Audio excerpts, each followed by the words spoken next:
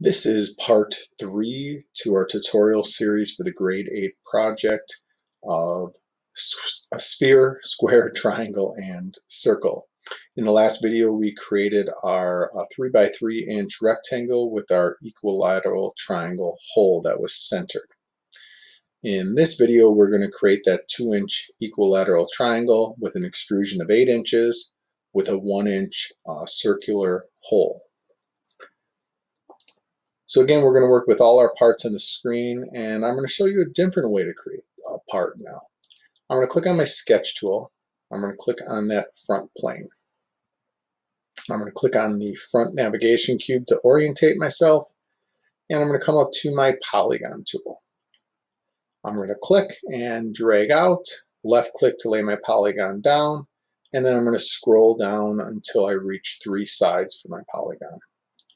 I'm going to click on my dimension button, and I'm going to dimension the base of my triangle to 2 inches. Now, I'm not going to extrude this yet.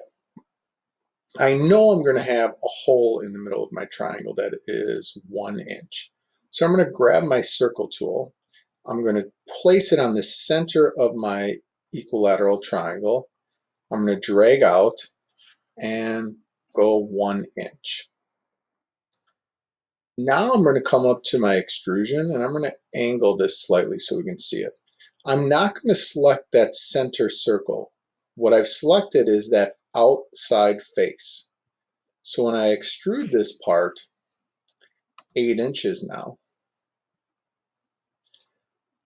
I don't have to create a hole, because in that initial extrusion, by placing that hole in the original sketch, I've created it.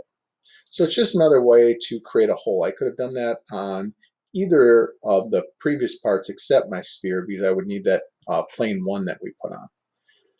If we come back, our next part is a 1-inch diameter cylinder that is extruded 10 inches. So coming back to OnShape, I'm going to click my sketch. I'm going to put a sketch on that front plane. I'm going to hit my center point circle, and I'm going to make a 1-inch circle. And now I'm going to extrude this 10 inches. And what we can see now is I've created my 4 different parts. Now I did a really bad job, and as along the way I should have been naming these parts. My part 2 was a rectangle with a triangle hole. My part 3 was a triangle with a circle hole. And my part 4